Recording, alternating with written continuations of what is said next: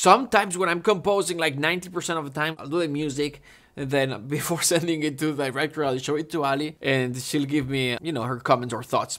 But sometimes I'm stuck, and I'm like, ah, crap. She's like, do a little bit more of this, do a little bit more of that. This section here. Oh, helpless and sexy, and wait for a couple of burly guys to help us unpack the... Repeated violins, then some tremolando. And as composer, sometimes you're like, I have to do something, guys. It's too simple. It's too simple. She was telling me something like, it has to be less, whatever, right? And I was like this. And she was like, yeah, just keep repeating this note. And because I was having a conversation with someone else, and I was not having a conversation with myself, like, this is too simple, this is too whatever, I just moved on, and that was it. And I look at it, it works. And sometimes it's like we don't get to the simplicity that the scene needs, just because like inner demons, like it's not good enough, it's not whatever it is what we're thinking. I thought I would share this story. End of the story. Hey, hope this was fun, useful, and entertaining. Go to composinghack.com for free courses.